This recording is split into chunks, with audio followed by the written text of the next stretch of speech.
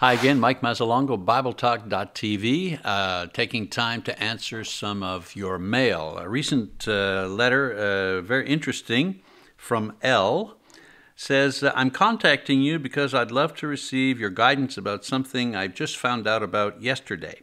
It's about a book that talks about dogs by a fellow named Sam Mason. Her question is, I guess you know about this. Is it true that God can talk to us through our dogs?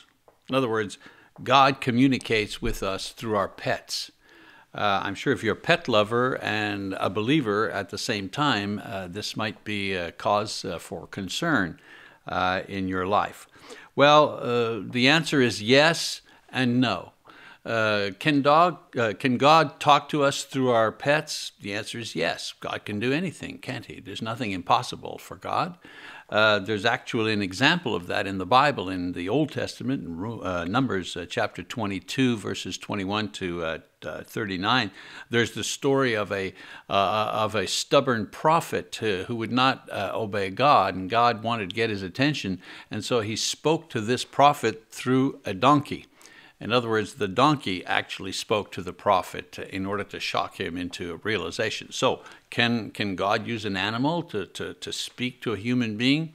Absolutely. Nothing's impossible for God. He actually did it in the Old Testament. The question is that the way that God communicates with us today? And the answer to that question is no. In 2 Timothy chapter 3, verse 16, Paul writes that every scripture, every word in the Bible is inspired by God. In other words, all the words, all the writings in the Bible are inspired, breathed of God, and that's the way that He communicates with us, through His inspired word. Another pertinent scripture that really addresses this issue is Hebrews chapter 1 in the first couple of verses. And I want to read that for you. It says, God, after He spoke long ago to the fathers in the prophets in many portions and in many ways. Here, the writer is saying, in the Old Testament, you know, when he says, God, after He spoke long ago to the fathers, he's talking about in the Old Testament, God speaking to Moses and to Isaiah and to these people.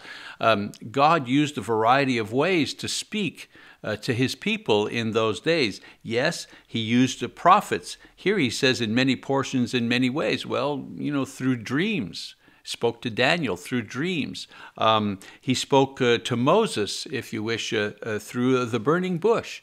And so He used a variety of ways to communicate with man.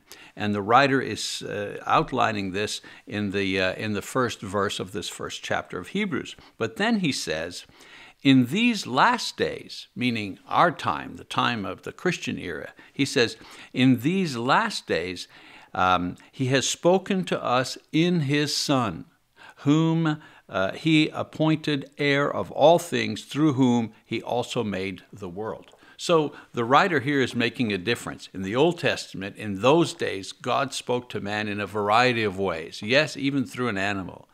In these days, in the days of Christ, God speaks to us through His Son, Jesus Christ. And the words of Christ are contained in the Bible. And so how does God speak to us today? He speaks to us through the Bible, through the words of Christ. Not through animals, not through dreams, and not through visions, through the Word of God.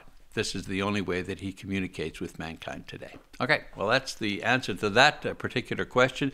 If you have a question or a comment, write to us. We'll be happy to try to answer those as we have the opportunity. God bless you. See you next time.